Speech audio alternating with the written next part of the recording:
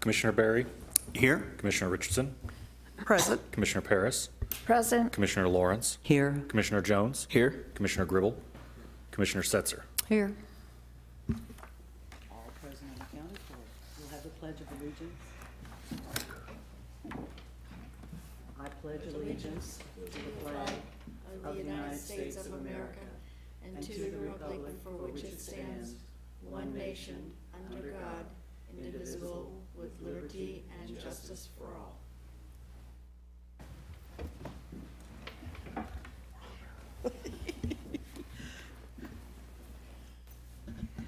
Well, it's not exactly spring, but it's a whole lot better than it's been. Everybody, if you haven't already had a chance to look at the art on the walls that Melissa got hung last week, Toni Kirk is the artist. She has a very interesting explanation of how she came to do this work. There's also a way to buy the work. It will be up for the next 2 months, is that correct? So we can enjoy it during that period of time. It's quite wonderful. We have no public comments, and we have no presentations. So we will go right to the committee updates, and thanks to all the committee members for good hard work this last month in spite of the terrible weather.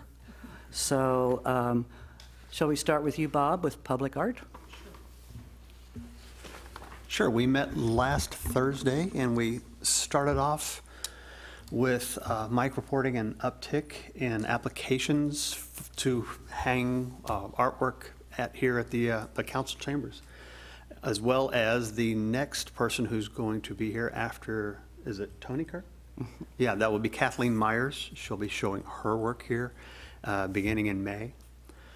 Let's see, we also discussed briefly a way to promote maybe some school district art events, but after a lot of back and forth, we thought we'd table the subject because we might be encroaching in certain areas or could possibly step into some security issues.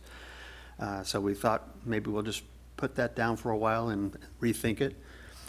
We had a special sneak preview of the arts survey that you have in front of you today. Mike's got it for everybody, and some interesting notes in there. Mike also reported that the annual city survey is being mailed to select residents? How many people do they pick, Mike? How does it work? So in total, I believe they select about 3,000 residents at random. Okay. Yep. Now, and did we have we had 1 or 0 last time questions about the arts? So in the last survey 2 years ago, we had a couple of questions that had been folded into sections about communications and sections about parks and recreation. Mm-hmm. This is the first year that we'll have a dedicated Arts Commission section for questions, or 5 questions, and we'll talk about that a little bit later when we talk about the survey. Okay. Also, Mike approached the Nelson in regards to any outreach programs that they have. And I think we're stuck by the county line a little bit. We're just south of where their outreach ends. So now we're looking at other ways to perhaps maybe go visit them in their county and some of the arts here in the Kansas City metro area. And lastly, we got a sneak preview of the color sketch by the muralist J.T. Daniels. And that's my report. And Mike, will we see the J.T. Daniels thing this evening? Are you going to put that up on the screen later? Not this evening. Not yet? Okay. So, a sneak preview. Okay. Thanks. Oh, okay, Laura, about Performance Art Committee. All righty. Myself and 2 of the 4 Golden Girls got together at our last meeting, and our conversation really was centered around the results of the survey we had to that date. So we kind of combed through the survey, kind of talked through some questions, and really begin to kind of open up conversation about, okay, well, let's start providing ideas based off of our observations and things that were in the survey. We talked about our family art days, which, I think we've already planned the entire year already. So it's just really a matter of putting the different events in the different months. So we've got that completely booked out. For the rest of this year, we talked about the amphitheater. I know Melissa talked about kind of summer scenes kind of being the kickoff for that possibly. So we kind of talked about, musical selections and kind of what we think we'd want to do once we get to that point. And then I know we talked about a film festival and reaching out to the Nelson to try to see how we could coordinate all of that and kind of bring that here in the fall. We discussed the entire summer concert series and kind of, what genres of music and maybe some potential bands that we could suggest as far as preparing for that. And then we talked about a possible fall performance at the amphitheater that included the high school, so possibly a play or something like that that we could get with the high school and see if we could put that on kind of as a fall introduction to the amphitheater, follow-up from Summer Scene. So a lot of conversation really built around the results of the survey and kind of how we drive the next steps. So that is it. Any questions from the commissioners? Sharon, yes. Yes, I just wondered, have we actually come up with dates for the summer concerts, like on the lawn? We haven't really figured, and we plan on like maybe two or three concerts? Okay, but we haven't figured out a date at this point. I think during that, we kind of assumed one in June and one in July, because August would be summer scene, and that would count as well. Okay, thank you. Anything else? Sharon, you want to talk about your full year of scheduling? Well, I think we've kind of reviewed it before, but just to confirm, March 30th, I'll be working with the kiddos to make kites, or actually, it's a kite making kit that we've received. Is that correct, Melissa? Yes. Good. And they're plastic, so the children will be able to design on the kites with permanent markers, and then the instructions will be simple. I'm hoping, I'm going to make one that the parents can help them actually make the kite and then go fly the kite, hopefully. And then on April 13th, Laura's going to facilitate the Kindness Rock painting. So I would normally be here, but I've got a DAR function that day. So Laura, I'm sure, can handle it. As she said, she used to manage quite nicely in high school. So, and then June, we're going to do a paint and plant, which is flower pots, painted flower pots, and then plant little plants in them like we did last year. July, we're going to do some nature type craft. Not sure what it's going to be, but that's, and then of course August is summer scene. We'll probably have some activity at that point. I haven't quite figured that out. And then again, the fall we'll do what we did last year, Dia de los Muertos and pumpkins, and then maybe in November we'll do some kind of holiday related craft. And so again, if you have any ideas for summer scene as an activity, let me know. And I think, well, we're scheduled for the paint and sip party April 25th. And that's all I have. Who's the paint and sip artist leader this time? It's God Art Gallery. Okay. And I'm just waiting for them to set up the online registration, and that should be done any day now. So as soon as that's ready, then we'll start promoting it. God Art. Got it? Got art. Yeah. Any other questions, suggestions? Bob? I just missed it. Was there a May event or not? Oh, I'm sorry. We did not schedule May because we can't use Centerview during the month of May. So, and we were talking about perhaps doing something with the Ray Peck Foundation, some kind of activity in concert with their activity. So we're still, I haven't had a form, we are not having a formal Family Art Day in May, but something that we can do, maybe at their, what is it, the fun run, or no, a bike-a-thon. I think it's a 5K. Oh, it's a 5K? Okay, that's out at the school. Okay, yes, 5K. Thank you.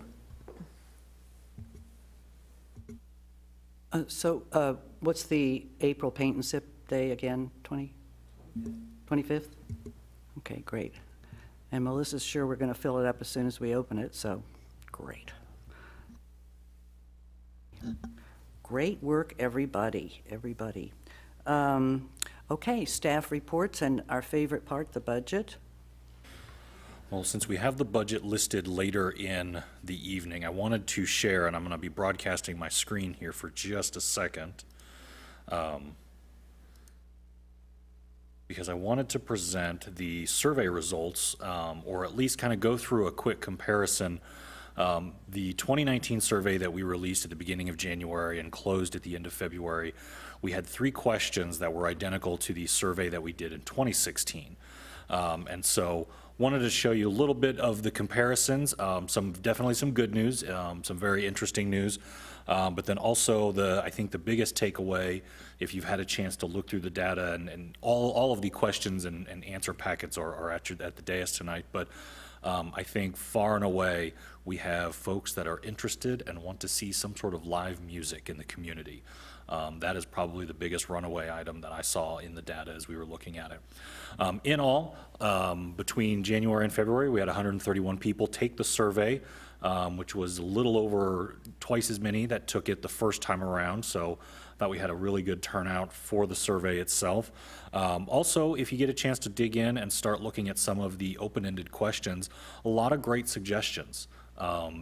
Definitely, I don't think we'll be bringing Beyonce to the amphitheater anytime soon, but there are certainly some great ideas for future classes and future ideas that this commission could take on. The biggest item that really we're comparing 2016 to 2018, or that's important for the whole commission as well to share with members of the city council, is when we asked to what degree do you or your family members feel it's important for the city of Raymore to incorporate more arts into the community. And this one had a great swing between 2016 and 2019. In all, 97% of the people who responded to this survey said that it was extremely important or important. Only 3% of the respondents said not very important or not important. That's a 13% increase compared to 2016.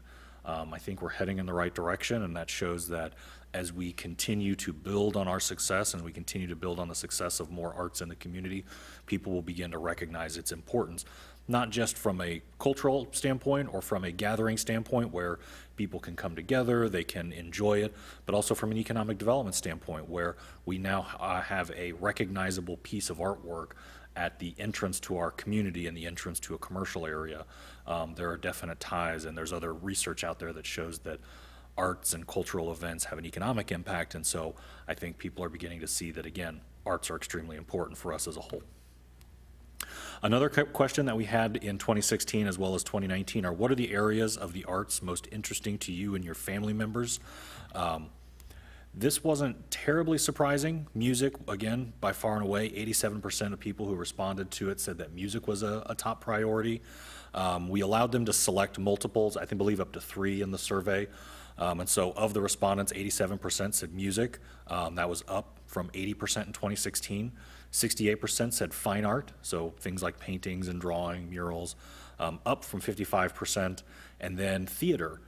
This one was kind of one that surprised me a little bit, but 64% of those that responded said that this was a top priority, up from 55%. And so the way that this was calculated is folks that put this as their #1 priority among several other priorities. And so this kind of gives you an idea of where people are really focused among that whole long list of about 9 or 10 different items that we included. We also asked, and while this question was not in the 2016 survey, it was important, have you participated in the Arts Commission events in the past year?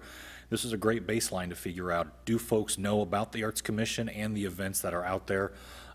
Summer Scene, just under 70% of the folks that took the survey had either attended and enjoyed Summer Scene. We see Jazz on the Lawn as well as the Pop-Up Art Project were really kind of #2 and 3. And then as folks begin to realize that the City Hall and Centerview Art Gallery that they had at some point seen it. So I felt like this was a really nice to see. I don't want folks to kind of come away with the impression that, you know, the paint and sip party or the pop art your pet, just because they have, you know, the right around the 10% doesn't mean that they aren't well loved. It's just those are much more the smaller classes, so that's kind of a smaller group, whereas with Summer Scene, you know, you take over a whole park for a day and it kind of draws a different crowd. And then finally, the last question, this was another one that we did have compared to one from 2016 as well as here in 2019. What should be the top arts priorities for the city of Raymore? So this isn't just what is a priority for you as an individual, but what should we as the city be prioritizing? And this one's a little more difficult to read, only because I tried to show directly the numbers from 2016, which is what's going to be in the middle, and then the ones from 2019. Kind of interesting to see how some have fallen off a little bit as an arts priority and others have picked up considerably. Art in public places, for example, has gone from 64% of folks saying it's a priority to 47%. But then on the kind of the converse side of that, or the other side of the ethnic festivals or folk festivals, went from 16% to 29%. Same thing with live theater and performing arts, going from 51 to 60, 61% just about. And then live music going from, live music going from 22 to 35%. There are a lot of conclusions you can kind of draw from some of this data, and so feel free to ask any questions about it or some of the impressions that I've taken away or what I want to share here tonight. But ultimately, I think this gives us a really nice roadmap for what we can be doing in the short term. If you notice, some of the questions in there really talk about or really answer how much are folks willing to pay for an event, which was interesting, where we see some folks saying that they'd be willing to pay up to $50 for an arts or cultural event. The majority of the folks are saying that they'd pay somewhere between $20 and $30 was the majority, but that folks are interested and willing, that they would be willing to pay for some sort of an arts or cultural event, I think shows to us that there's a way that we could further support from what the commission is already putting, when it puts its dollars and uses its money to support these events, that there may be the ability to charge for some of these events, even though we want to keep them revenue neutral. At the same time, the second question we asked directly after that is, how much are you willing to pay for something like parking?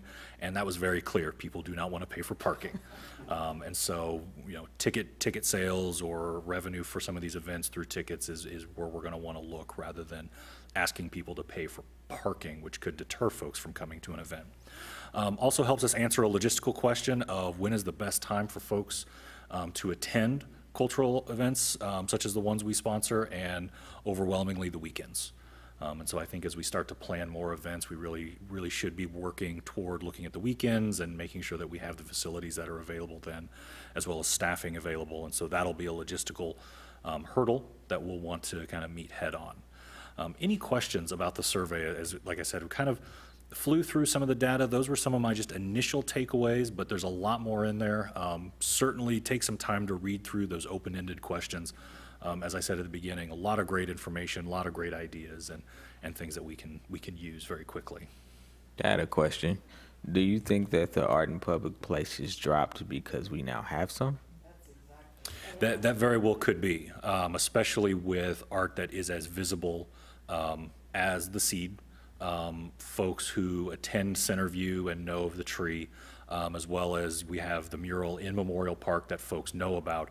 What I would like to do, and this kind of dovetails into my next part, is the 5 questions that we have in the survey really get at what are you satisfied with the quality of public art as a city-sponsored public art?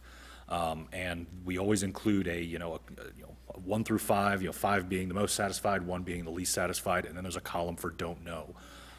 What I'm really interested in when our community survey comes back is how high is that don't know going to be versus the actual satisfaction rating, because what we may want to tackle in 2020 as a commission is, are there better ways we could be identifying those pieces of public art as sponsored by the Arts Commission or sponsored by the city, in the way of some sort of a plaque, some sort of an online map that we promote to folks, while that priority list has dropped by simply having public art out there. I think it's going to be important that we make sure that we identify that that public art that's out there is in fact sponsored by the Arts Commission and something that was undertaken by this group.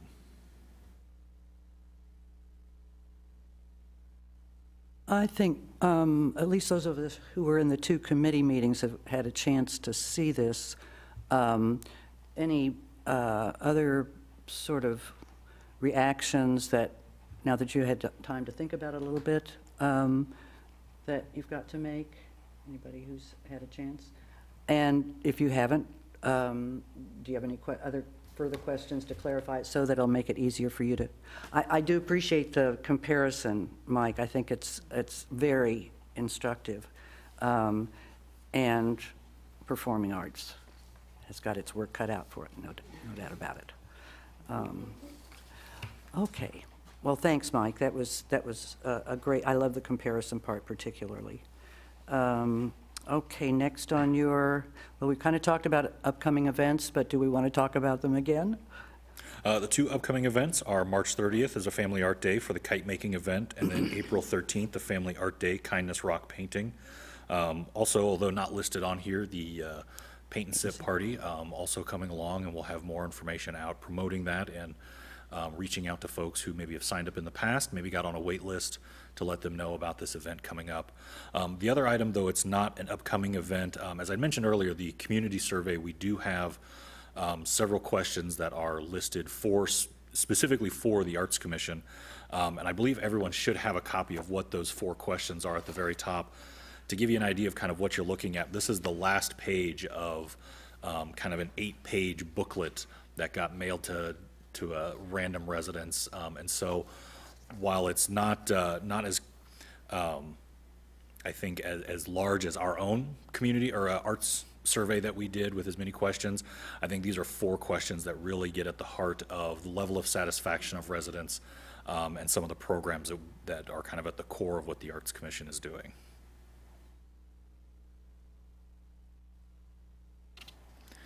We should have results for this back in April, and we'll be presenting it to the City Council, the full results, and I'll make sure that the Arts Commission is notified as well as the other boards and commissions when that goes before the City Council.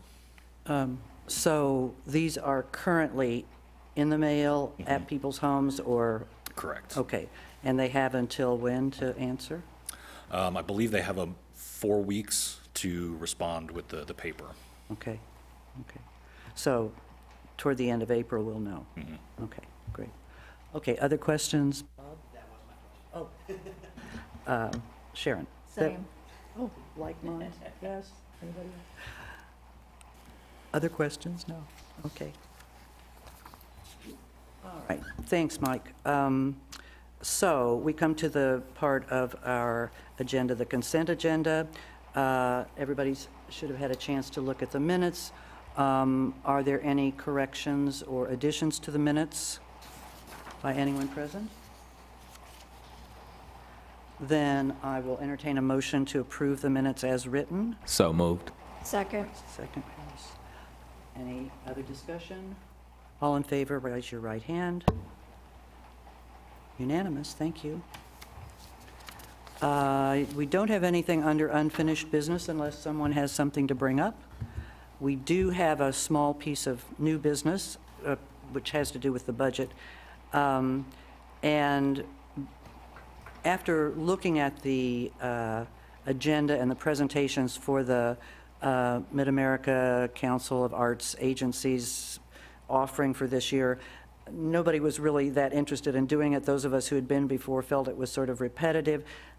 It also seems more geared to agency staff people than it does to commissioners, and neither Mike nor Melissa was interested in going again this year. So I looked at the budget, and there we had $650 for, what's the issue? Professional Not continuing it. Professional development, thank you. Which it seemed a shame to have that remain there when we've all been given a mandate that we do more performing arts. So we talked about the possibility of moving a portion of that into the performing arts budget. leaving a little bit because there may be other opportunities for professional development. As a matter of fact, there's one coming up, Missouri Arts Council, a $15 one-day conference in Columbia, which we could easily pay for with the remaining funds. So I guess, do you want to present the rest of the budget before we do the, have a vote? The only, Or do you want to re-express what I've badly expressed here? the only thing I wanted to point out is this budget amendment would essentially leave $150 in professional development, moving that $500 to the summer concert series, giving the summer concert series a total of $1,250 to use throughout the rest of the fiscal year. That really is the end of any staff report. Oh, really? Okay. I'm sorry, I went ahead of you. That's all I right. got ahead of you. Sharon, yes. Just a quick question.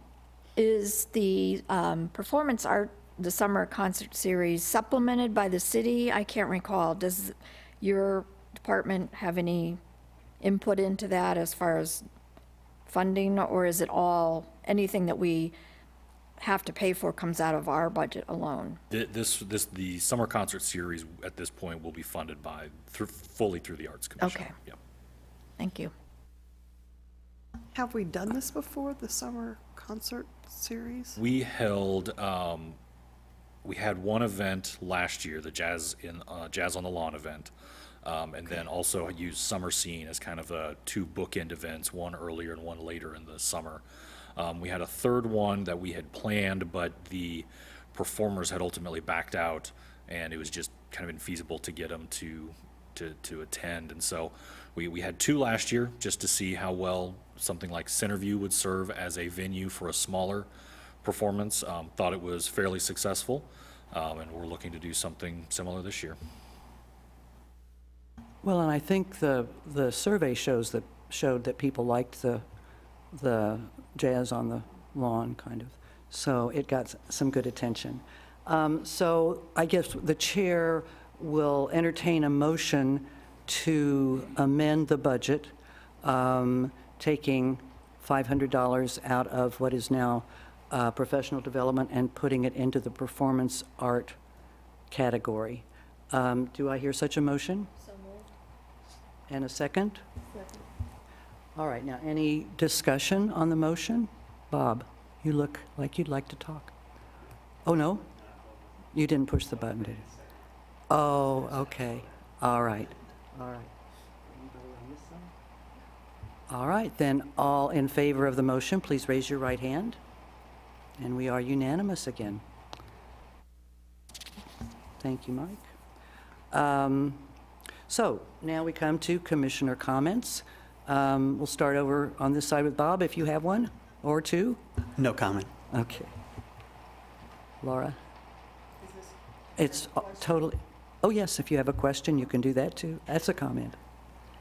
All right, so the summer has a professional day in Columbia. Can we know what that is so I can, what date that is? I emailed you about that. It's the arts and seniors. Okay, I'll look again. Okay? All right, Okay. I'll get it. I believe that's April 4th. 4th, yes. April 4th. It's just a day in Columbia. And I thought I got an answer from you, but try again. I have the brochure with me, yeah. I thought that was for that conference. Oh, no, this is I must have got it confused. it's a one-day thing. And Mike and I at this point are planning to go. There may be somebody from Foxwood Springs, I'm not sure, but, you know, we could make a car. Take us all. And it is $15 with a box lunch, such a deal. Any other comment, Laura? No. Okay. Sharon, how about you? Yes, I first of all would just like to thank Melissa for doing a fabulous job on the Arts Commission Facebook page, making sure that we update with events.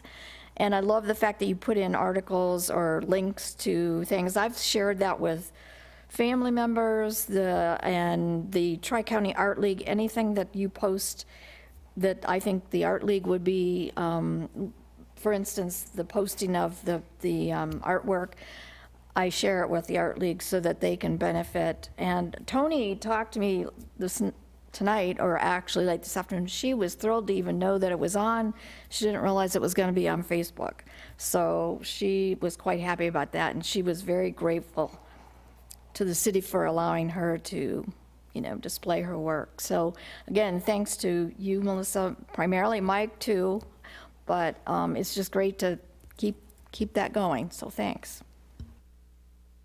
Lauren, any comments? No comments. No comment? Jim? No comment.